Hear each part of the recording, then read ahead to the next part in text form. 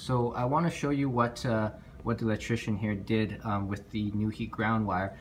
It's not necessary to do this, but it is a good practice to put the ground screw basically, spread a little hole in the braid and then put the ground screw directly through.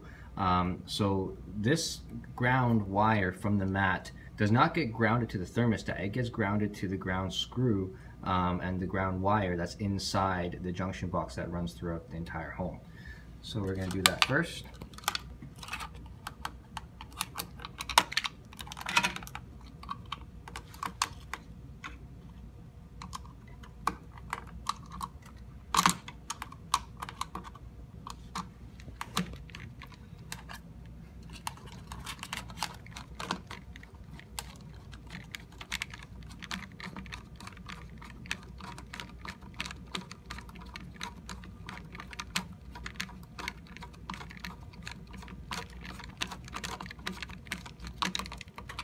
Okay, so there is the grounding of the NUHEAT mat. So once again, the ground braid of the NUHEAT mat does not connect to the thermostat. It connects to the ground terminals, ground screws in the junction box.